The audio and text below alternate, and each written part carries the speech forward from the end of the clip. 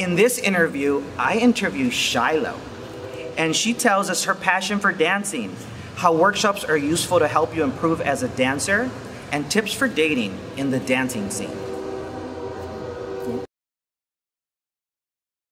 Hello, my name is Edwin, and I'm the coordinator for the IESocial, taking place every third Saturday of the month in Redlands at the Dance Center. I'm here with Shiloh of Urbanflow, director and co-coordinator of Zoukchata Uprising. What?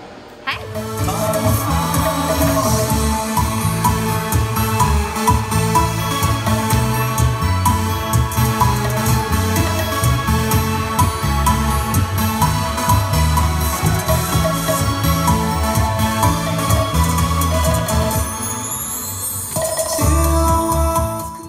How's it going today? Good, how are you? Good, good. All right. Tell us how you got started dancing. Ooh, good question. I started dancing when I was very young, but it was of course like every other girl dancing around the house like a crazy little person. And then I took ballet and gymnastics as a child, and then when I got older I was taking folklorico when I was in elementary school. Yeah, with the big dresses and everything. We all got started.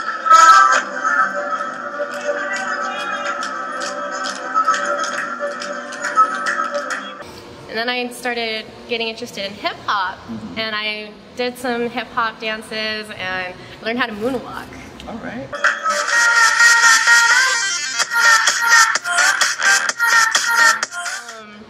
I took a lot of ballroom. I was competing for a while in ballroom. Really cool. And that kind of covers a vast genre of different type of dances. And then I've also done contemporary, ballet on its own, again, jazz, modern, advanced modern. Like I've touched into everything. Wow. I've even like taught myself some belly dancing stuff. Again, really cool. Everything I've taken, I put into like the dancing that I'm doing now.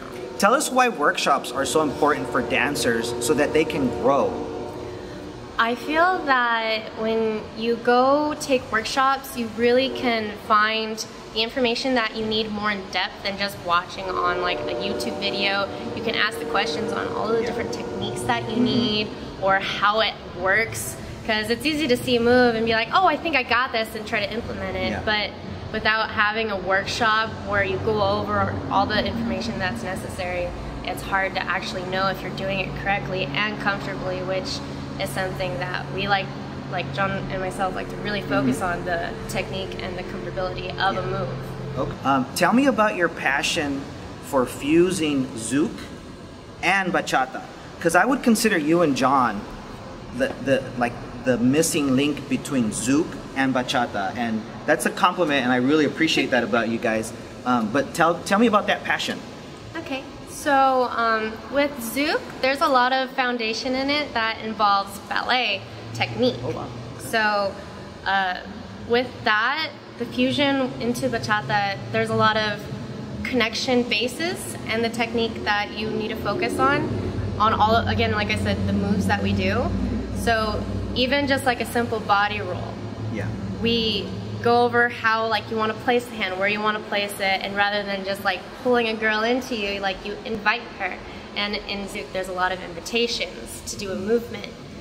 And so with the fusion of the two, you have like a really comfortable, open ability to move around in the body on the top half, and then the bottom half we have our nice bachata movement going on continually. It just flows, kind of like, you know, urban flow. Yeah, like urban flow. All right, hashtag urban flow. Hashtag urban flow, Zoukchata. I think you make a great point about how gentlemen or leaders should invite people into certain dance moves and not just force them into it. For gentlemen or leaders, please invite your ladies to do certain moves. Don't just be, you know, don't toss us around. Don't toss us around. We can take it, but we don't want to. Yeah.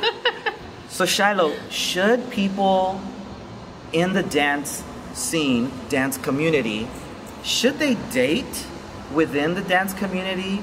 And if so, why or why not? Oh God, no. I'm kidding. I think it's all up to individual. Okay. So if you feel that you're comfortable dating in the dance scene, go for it. If it's something that you find too complicated, then obviously don't stress over it. Just let it go. Date whoever you want.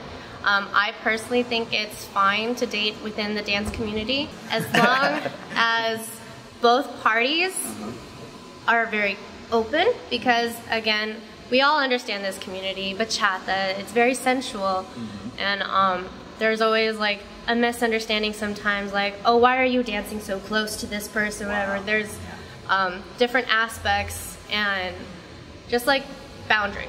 Yeah. Every relationship, there's boundaries. Yep.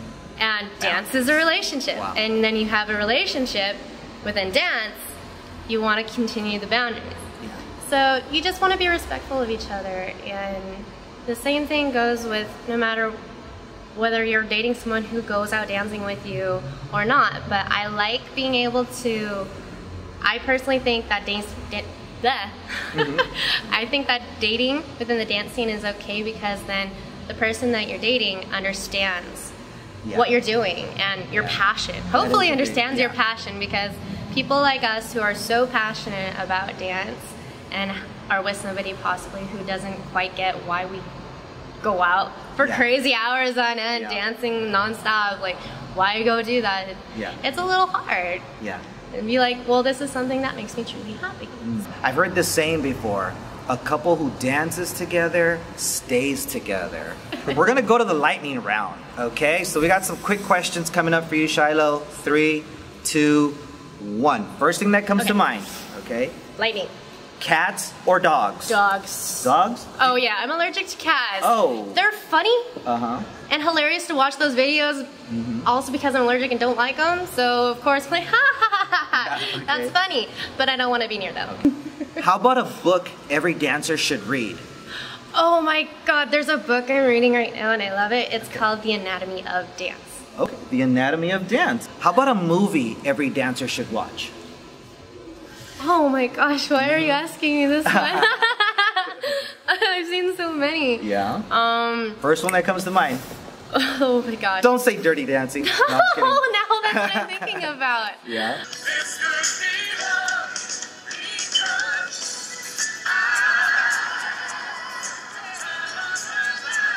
For some reason, a lot of the step-up movies are coming into my head, because like the musicality is super fun in those movies, especially there was a really artsy one not too long ago. It's not the most recent one, I think, but it's pretty recent.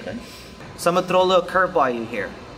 If you had to give up your sense of taste or dancing, which one would you give up? Taste! Taste? Okay, that was real quick.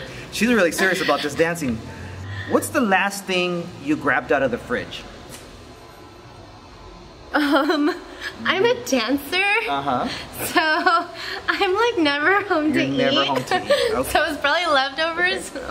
Tell us the most memorable place or your favorite place in the world to dance. Oh, favorite place in the world to dance? Let's see. I forgot the exact location I was at, but ask Astroval because he can tell you, because it was at this big his mountain retreat. All right. And I was dancing on top of a bench with John in the mountains over this huge view, Very and it cool. was breathtaking. Very, very cool. All we right. have that video too. I've been to his retreat, nice. and it's amazing. Like, they're really, really fun too. What's the last song you heard while you were taking a shower? I was taking a shower. Yeah. I don't listen to music in the shower today. Okay. That's kind of depressing. That sounds It's like probably a bachata. Okay. Honestly, it's probably All a right, bachata. cool. Facebook, Instagram, or Snapchat? Tell me the order. Facebook?